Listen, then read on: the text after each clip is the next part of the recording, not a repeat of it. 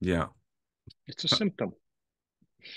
And the question is, how far do we have to dig to find where the real problem is, where we can have a real impact, where we can make some real improvement. I think you brought up a really great example.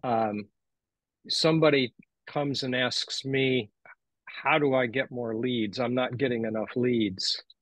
But sometimes you can dig in and find out their conversion rate is something like 10%. And so it's not the leads, it's the sales skills or the sales tools, or as you said, maybe they're talking to the wrong group of people that don't have the problem that they can solve. But I could dig a little bit deeper and think through, well, why do they think they need more leads and more sales, and discover they've got all the sales that they can handle they have the capacity to handle.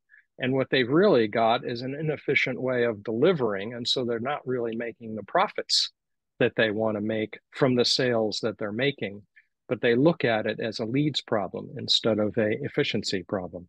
So yeah, it can be really interesting digging into some of the performance issues with a business.